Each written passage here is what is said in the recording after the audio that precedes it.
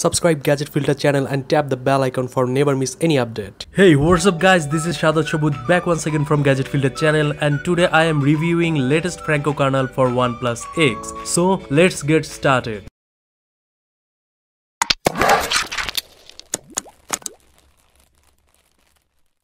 So guys, first of all, if you want to install this kernel, you should be in lineageos ROM or any other ROM which is based on lineageos. Download this file, I linked it in the description below, and flash it with TWRP recovery. Now in this kernel we have got a lots of things. Let's check it out in Franco Kernel Manager and Updater app. Here first you will get battery life labs. Here you will find some tips and direct option to apply quickly. So first, here is underclock the CPU. If you want to increase your battery life, then set CPU as lower as possible, but it can decrease your app performance. Then there is underclock GPU. If you reduce the GPU clock, then it will provide some great power consumption reduction. After that, you will find some power saving profile. Here you can set power saving mode as a percentage of battery remaining, as well as you will get 3 profiles: power saving, balance and performance mode.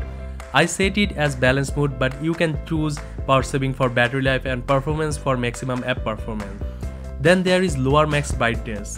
Here you will get special parameters like Wi-Fi status, battery saver, display resolution, display orientation, maximum display brightness, and kernel parameters for setting maximum and minimum CPU and GPU frequency. Here you can also set different profiles for different application. It's really helpful. Then you will get disable auto sync and install nap time. By installing nap time, when your device screen is off, all the sensors will be disabled, and when your device screen is on, everything will go back to normal, and it's amazing. Then you will get kernel settings.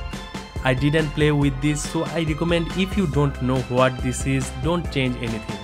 So with this kernel updater app, you will also get a file manager and system monitor for seeing which CPU using how much megahertz. So guys, that's pretty much it. Hope you guys enjoyed. Be sure to subscribe, and I will catch you in the next one.